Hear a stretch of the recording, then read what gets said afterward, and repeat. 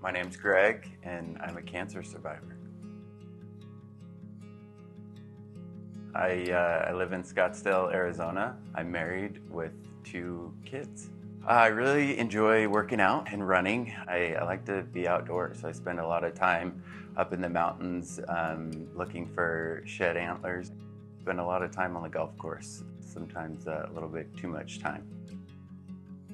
I really just found a little spot on my forehead. Didn't think too much of it, was kind of monitoring it for a year and noticed obviously I'm bald, so it started, as I'm shaving my head, I just started nicking this one spot and thought I should really probably go get it checked out. And so I did and went in and had it removed. They sent it right to labs to get it tested. And got a call about a week later from my dermatologist, and she mentioned that it was melanoma, which really shook me. I felt scared and just anxious, wanted to know more, but my dermatologist recommended right away that we send the biopsy to Castle to get it assessed. A genetic test, and it comes back and tells you the severity, survival rates. I'd never heard of Castle before. Didn't know what it was. Really just heard my doctor say, hey, this is a good thing to do. It will give us more information about your case and your melanoma. The amount of weight that the doctors put into the results of this, the test was really, really reassuring. It made me feel super confident in the results, that it wasn't just another, a test, but it was something that I could really use. About a week later, we got the results from that. I was a class 1A, so lowest class. My survival rates were 98%.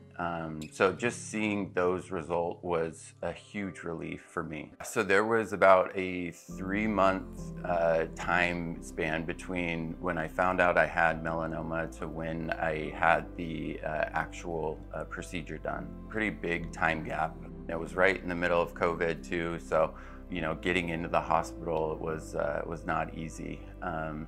And so having the results from Castle and being able to, see that my case wasn't very severe and just calmed my nerves, over those 3 months as I was waiting to actually have the procedure done. Plan was to take a $50 size circle out of my head. So I decided to have lymph nodes taken out behind my ear and in my neck as well. The oncologist, she actually recommended I didn't move forward with the sentinel lymph node.